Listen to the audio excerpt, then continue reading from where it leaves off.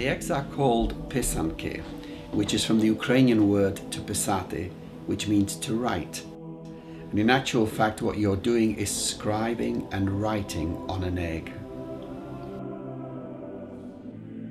I began doing the eggs when I was a little boy. I used to watch my mother as she used to prepare eggs for Easter. And beginning with her preparation, I used to just play with the wax and the stylus and the candle and the dyes. The tradition of the egg began prior to Christian times. It was a pagan custom actually, with the coming of spring. With the dawn of Christianity, the eggs took on a different meaning. And one of the symbols, of course, is the pussy willow, which in pagan times would be depicted on the egg as one of the pagan symbols. In the Christian tradition, it's the first tree that blooms in the spring. Therefore, it's a prefigurement of what is to come a week later, the resurrection of Christ, the beginning of a life within Christ. And then the dots on this egg symbolize the tears of the Blessed Virgin Mary. It's said that when Pilate was trying Jesus, the Blessed Virgin went to plead for his life and had a whole load of eggs in her apron.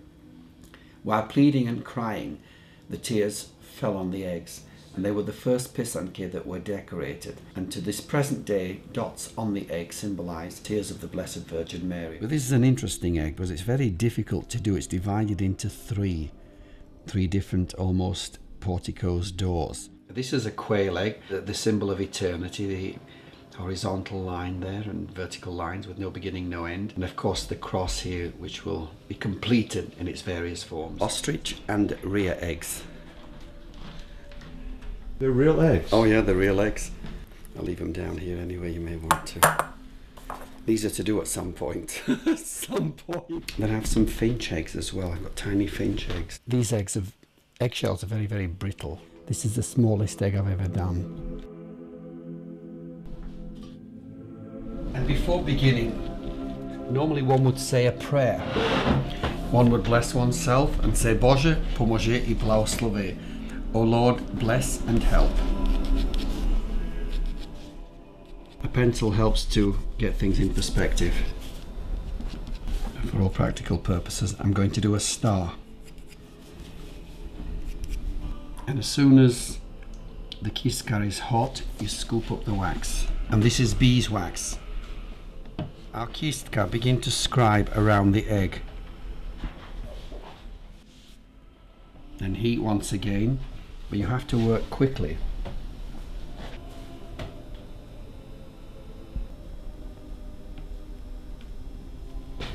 Ready for the dye.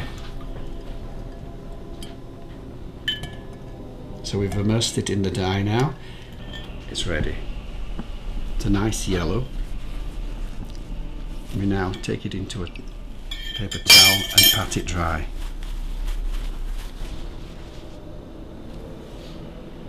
And what I'm scribing on here is the pussy willow.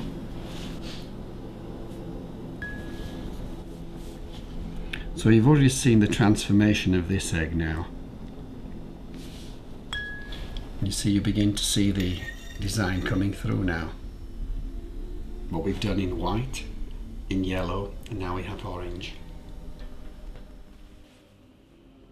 The wax seals the colour in.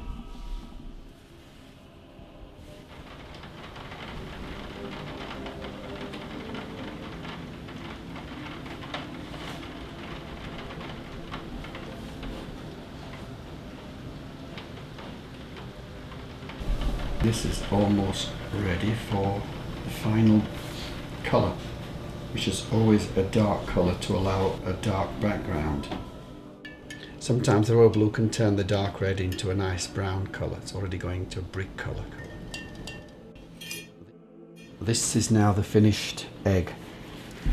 We pat it dry, leave it to dry for about an hour thoroughly, and then begin to remove the wax. We're now melting the wax off so we can see the design, the imprint underneath. And you see all the colours we used are all now coming through. And this egg is finished. Yeah, it's on here.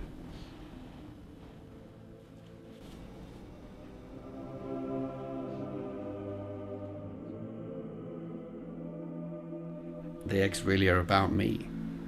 The designs, the colour, the thoughts. I express myself in the work I do. It's inspiring. I get an enormous amount of pleasure. I find it rewarding. And I enjoy the fact that other people enjoy what I'm doing. And I get a lot of joy out of this.